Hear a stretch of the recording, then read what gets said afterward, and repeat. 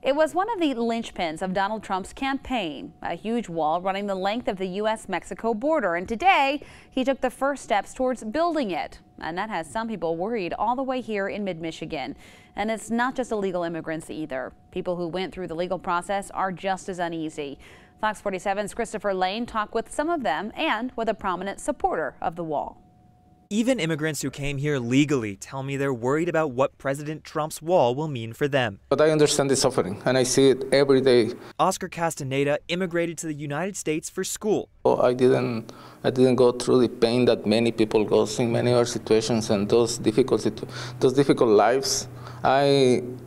I was pretty privileged. And he doesn't think a wall will stop people from coming into the country illegally. There are already huge swaths of the Mexico-U.S. border already have a wall, and people keeps coming. I spoke with supporters of the bill, like State Representative Tom Barrett, who says that's exactly why the U.S. needs to strengthen its borders. We're a nation of laws, and that means there's a way to legally enter our country. And as Americans, we get to decide who we welcome and who we don't. And I don't think we should cede that right to any foreign entity or any person that decides to come here through illegal channels. He tells me illegal immigrants cost taxpayers in Michigan and across the country. But Rubem Martinez says they help the economy, even up in Michigan. They're taking jobs that Americans don't want to do. Martinez explains those might be agricultural jobs in Michigan that people aren't working to begin with.